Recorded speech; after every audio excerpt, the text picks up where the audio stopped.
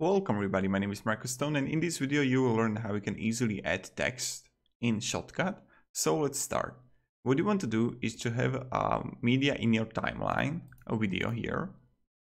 Then what you want to do is click filter, click plus, and just write in a search text. And you'll have it here, text simple. Right now, text simple, it's here.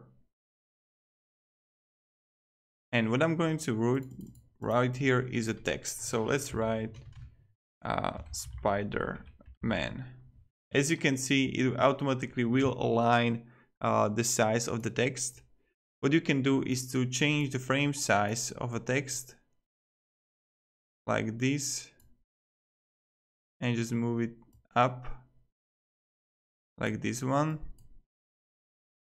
Okay, like this. Then what you want to do is to just change the thickness if you would like.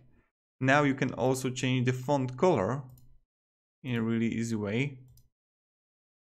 Okay, outline is really cool thing to have. So you can see that we have a Spider-Man here, which is cool. You have also presets that you can slide out to left.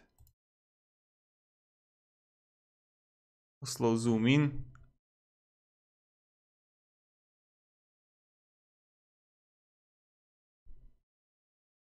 And as you can see, it's only inserted at this clip, not in the others, because I was clicking here. If I would click multiple of them, it would add also here. You understand it, right?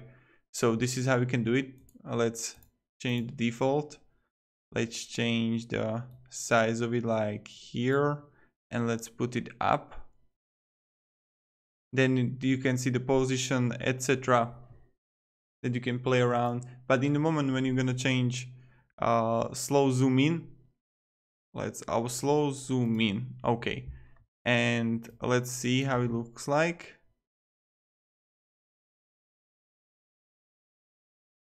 It wasn't really slow zoom in.